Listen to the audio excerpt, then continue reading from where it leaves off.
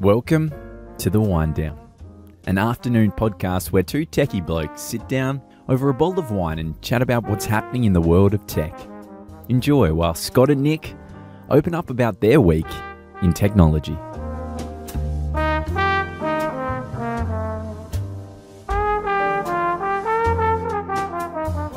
Well, ladies and gentlemen, hello and welcome to the WineDown. I'm Nick, and with me I have Scott. Hello, Scott. How are you? Hello, Nick. Good. How are you going? I'm very well indeed. It's another week. It's another week, and we're somewhere new. We are. So, importantly, where are we, and what are we drinking?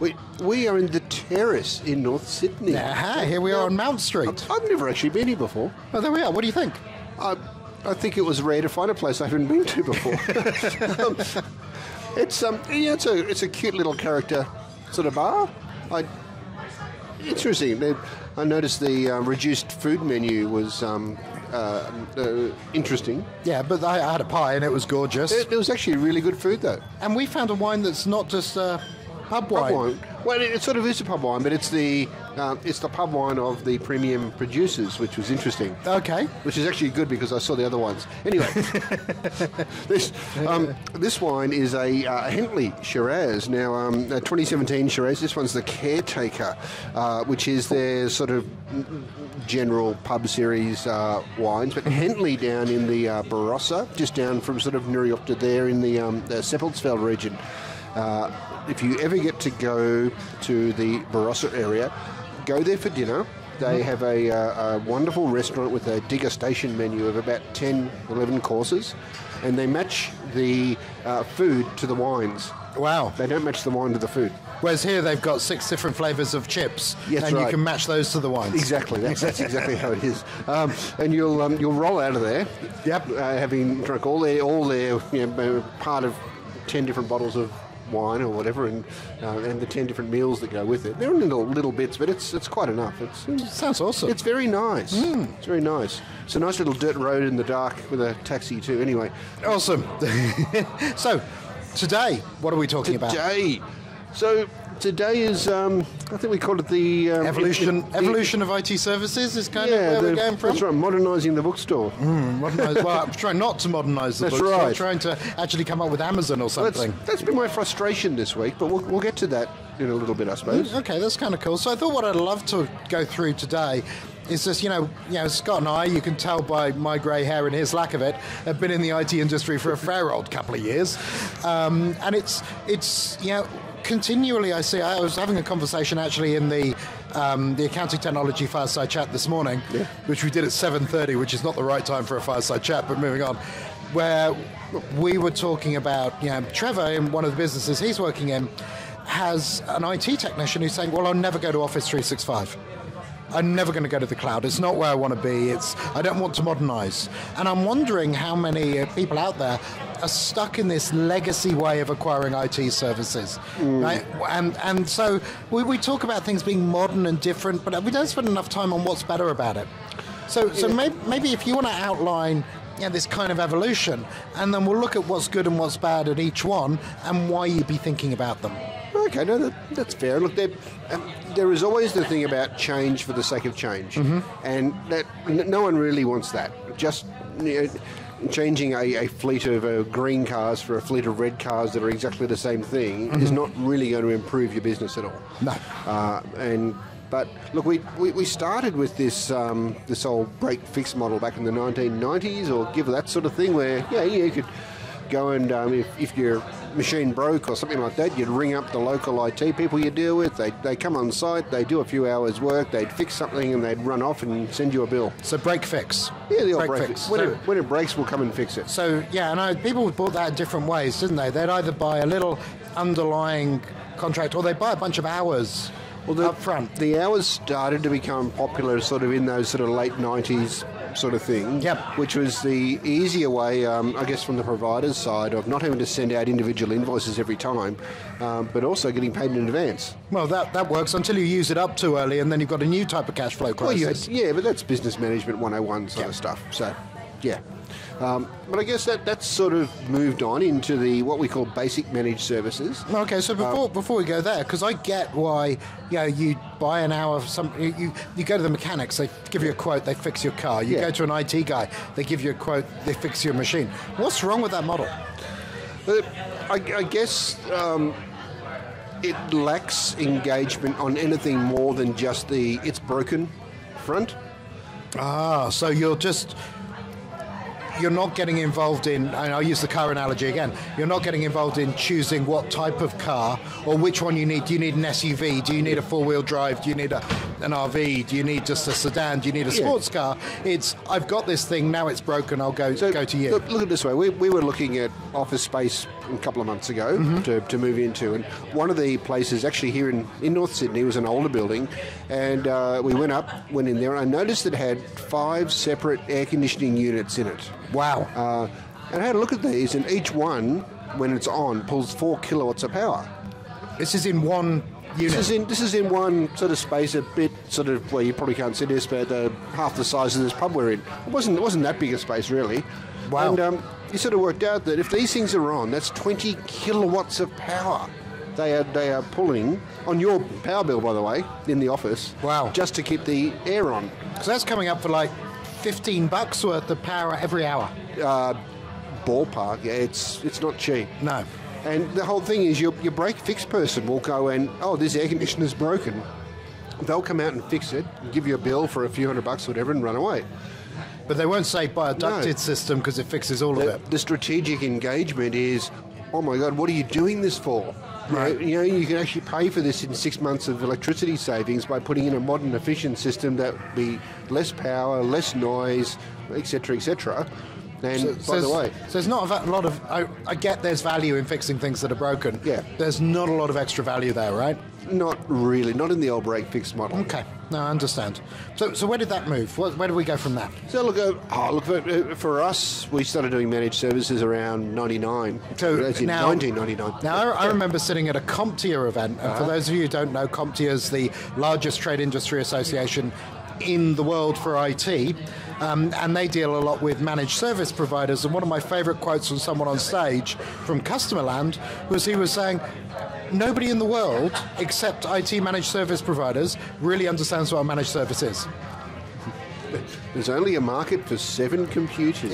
Yeah, okay. Thank you, Mr. IBM. Yes. Look, managed services is a very broad term. It's a bit like art. What exactly is art? You can't really put a specific definition on it. It could be anything. I could say that this glass of wine is art in its purest form. But that's why you didn't get any degrees in creative stuff, isn't it? That's why we hire external marketing people and art and creative people, yes. Let's not try and define art. Let's stick to our knitting, shall we? I noticed you picked that up very quickly. Okay, so managed services, not as if you could open up a dictionary and look online and say, here are the 6 things you need to do to be a managed service provider. Okay. It's not like, for example, an accountant that needs to pass certain qualifications to get an accounting degree. This is more broad, but largely it's around taking what used to be that break-fix approach and saying, we will, for X dollars a month, do as much break-fix as is necessary to keep your environment running. Yep. That was the sort of starting point of managed services. And that also put the onus back on the MSP that said, look, if this thing breaks twice a month and you've got to keep sending someone out twice a month at your cost, maybe it's time you fixed it properly. Okay, so let me try and understand it.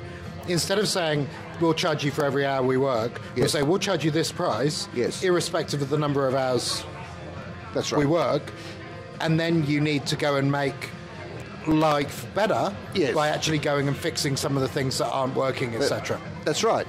And the whole concept is, well, if I'm now responsible and incurring the cost of making this work, why don't I either fix it really well so that it stops breaking, or strategically recommend this has got issues, it's going to keep breaking, your business is going to keep getting impacted, we're not going to be able to fix it properly. How about we look at upgrading this to a different type of server or a different type of system or whatever the problem is. But at that stage, you'd probably still charge them to upgrade them to the new server, absolutely. Right? Look, you find a strategic engagement between an MSP and a client. The cost of the IT should not be the prime driver in there. Right. There should not be discussions around professional service fees or that sort of thing. And of course, you do it initially to make sure that you're doing your due diligence and that you're not paying too much or too little for the type of business you've got. But beyond that, you should be more focused on the outcomes being delivered, on the value being produced, rather than 3 or 4 cents on the bottom line. Okay, cool. So we've got that. We're now in the beginning of the 2000s. Yeah. We've just come out the dot-com crash, Everyone's lost their shirt on cats.com or pets.com or whatever it was. Pets. Oh, no, that's a story in itself. Yeah, we'll do that. We should come back to that. We will come back to that one. That could be a podcast in itself. Yeah, we're going to do a whole series of I remember when, and we'll move from there. But give it 10 years to a bit older to do that. But so what? Get to 2010. No, a decade ago. So 2010, we've got some good managed services in place. There's actually some good structure in there. There's generally regular reporting with clients. You're doing some quality assurance around the whole environment. You're looking at service delivery management across what you're doing. Depending on who the client is, you may be attending their regular audit reviews. Right. So if the client is in the financial services industry, for example, and they have under, for example, APRA guidelines, they have to show that every quarter or every month they are reviewing all the issues in the business. You may be a part of that review, such that an auditor can come in and say, okay, you've got your strategic partners in the loop, tick, we'll count on that. And you're really trying to engage with the client around...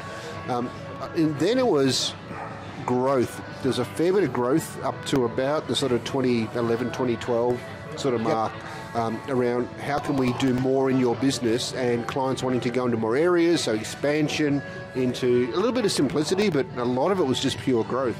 Yep. Okay. It drove that. So that's getting a bit more strategic. It's about helping the client do better. Yes. So it becomes this mutually beneficial symbiosis, to use big words. Well, this is where you become the strategic partner, and in larger agreements or larger clients, you are actually listed as a material outsourced entity, Right. because you are now a key part of their business. But I found when people went for those outsourcing agreements, right, especially the larger ones, Oh, yes. the outsourcer would come along, buy all the assets, rehire all the people, and then sweat those assets for as long as they humanly could, because they'd underpriced it in the beginning. This was the way those contracts worked. You would, originally, the larger deals, you would do anything you had to win the deal, and then anything you had to not provide something that cost you cost going forward, unless it was absolutely necessary. Okay. So yeah, if you bought a machine and you had in your cost said that machine's going to be an asset for 5 years, then it would sit on that desk for 5 years. Now, too bad for the poor person there trying to do financial modelling on a 5-year-old computer.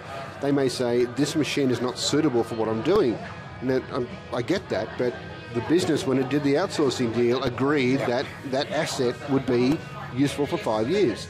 So I've seen lots of that, right? There's lots of that around, and I think for some organisations that's left a bad taste in the mouth, because that's still called managed services. It is. Look, I don't think we use the term outsourcing very much anymore. No. Just because it does have that. I think it's coming back a little bit. But ultimately that was managed service. Yeah, it was. Yeah. It was. So let's talk about where we are now, or where we're trying to get to, or where we aspire to be now, where the really forward-looking businesses are, and where the really forward-looking providers are, and where we kind of believe the rest of the industry is going to head to.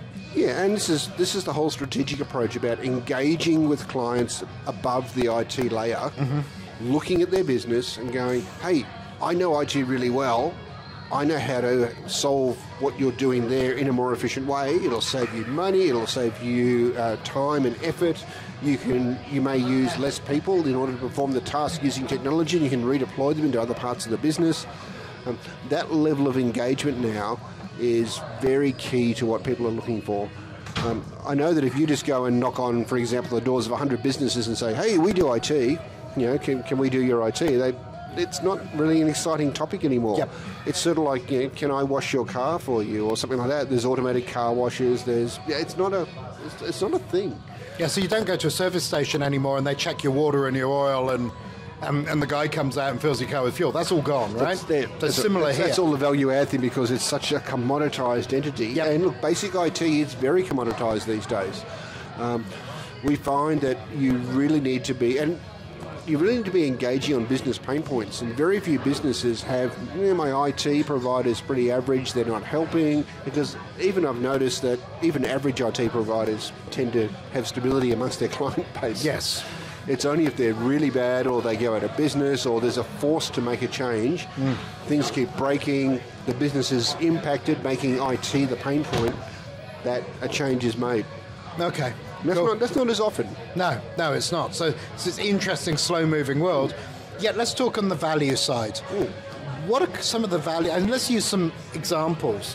What are the value that customers can get out of a proper strategic IT engagement they're probably not thinking about today? Well, look, go back a step. The biggest issue I see around the value engagement is that clients don't understand what IT can do. That beyond, yes, okay, there's a laptop, there's a PC or a Mac running Office and doing whatever else. Yeah, we get all that. IT's a lot more than that these days. You've got wonderful SaaS applications hosted in the cloud that can do automation. You've got a lot of tools you can have on site in your business. You've got a lot of problems that have been solved by other people, and you don't know how they've solved them. Yep. And in the IT industry, we can look globally at solutions to those sorts of problems and work out that, hey, other people in your industry are solving what you're doing this way, and they seem to be doing it at half the price or twice as fast as what you're producing. Why is that? Is that the way you're doing that? Is that so unique to your success as a business that you need to do it differently? Or if you outsource that, and I'll use that outsource term very carefully. Loosely, carefully, yes. Let's just say you outsource that component to someone that did exactly what those people are doing now. Would your business continue to run, and would it all be good? And the whole concept is not so much to say go and outsource all the parts in your business, because that's a whole new bucket of worms. Yep. More that, can you improve the way you're doing things by looking at how other organisations in the world are doing it and bring yourself up to what best practice looks like. That's interesting, fascinating, and kind of cool. I doubt you would find any business anywhere that would be considered best practice at everything that they do. Yeah, no, you're definitely. Yep. Okay, in which case there is something that business can learn by looking at who is best practice in that field. Yep. And if we did that, does it improve our efficiency? And I'd say, yes, it does. Well, I'd also say there's very few people out there who aren't IT and machine learning and AI specialists who understand the capability of what technology can actually bring. Well, that's just it. I mean, I'm just the first thought that came to mind. I remember a year or so ago, you took an organisation's previous 18-odd months of sales data and predicted the next 18 months based upon that, using a whole bunch of AI, machine learning and everything. And it was more accurate, considerably more accurate. It was way more accurate than the sales guys. What the sales team actually produced, even though they argued against it. And now we've got a year of hindsight in that. I can sort of look at your numbers and say they were a lot more accurate. There you go. But that's just applying technology. Yeah. And if you made business decisions based upon more accurate data, where would you'd be so much better off? Yeah, no, I agree. It's a fascinating run through the last 30 years of IT there, Scott. It is. That sort of comes to my frustration point this week. Go for it. I keep running into either vendors in our industry or even other MSPs that are trying to build a better bookshop. Build a better bookshop. Explain what you mean. Okay. So we all know that we used to be, these things called bookshops. They were old physical copies of books, and you could go in there and browse them and buy them and take the book home to read. And eventually online shopping came along. Amazon came along, Amazon Books initially, and people started ordering books online. Okay, so they've found a more effective retail delivery method for the product. But then electronic versions of the books came online in things like Kindle and so forth. And you didn't even need to have the physical book anymore. All of a sudden, if you want content now, you can just go into a browser or into an app on your machine, click, click, click, there it is. Okay. Uber and the taxi, entire different model of transportation. That disruption. Yeah. I've seen a lot this week, and to be fair, it's a lot in general, but it just popped up a few too many times this week of organisations trying to make a better legacy solution, building the better mousetrap when perhaps there was a whole different way of looking at it. Yeah, like it's, we could add new service to a site and do this, or we could, update the way we're doing this function, and in reality, why are you doing that at all? Why not move that to the cloud? Why not modernize the business? Yep. Remove the legacy altogether and make the efficiency gains appear. It was funny, I had the opposite. So I was having a conversation with a client who I'm going to go and see towards the end of this week, and he was saying to me, I've got all these processes in my business that I want to automate. And then he thought for a moment and he went, perhaps I should just talk about what we want to achieve. And then we can use technology to redefine the business process. I love the forward-thinking people. I love that. Yes. I can work with that customer. Yeah. This is good. This is where we've been having fun, really removing legacy from businesses and saying, look, all that's gone and your business is still running. It's automated, it's more efficient. Yep. It's still effective, so effective versus efficiency. Effective, are you producing a result? Yep. Efficiency says how quickly are you producing it? Yes. You've got to make sure you're effective first, otherwise you'll very quickly produce the wrong result. Okay, but, so we've got the effective and the efficient, but the new thing we're coming up with is sometimes these radical shifts, and I think we can reduce risk. Yes. And I think that's something people don't think about a lot, is if you put this into the cloud, which rarely goes wrong, which is up all the time with good data backups, suddenly you've de-risked a whole bunch of your business. Now, I had customers when we were first rolling out cloud, well, they went, what's the benefit of cloud? I said, well, if your building collapses, not that would ever happen. No, how would that happen? You could all go and work in Macca's on their free Wi-Fi and you'd still be fine. Yeah. Oh, your data may be copied, but that's a security issue. Time for another topic around that. It is. That was brilliant, Scott. That's super interesting today. Yes. Well, hopefully you're less frustrated next week. Oh, hopefully I'll work on more modern IT solutions next week. There we go. Well, that was cool. Everyone, thanks for listening or watching. I hope you enjoyed the weekly WineDown this week from the Terrace Hotel, Mount Street, North Sydney. Yes. That was lots of fun. If you've got a comment or you want us to discuss something, leave it in the comments below. Give us a like, hit the subscribe button. So all I've got left to say is thank you, Scott. Thank you, Nick. And have a good day, everyone. Bye. See ya.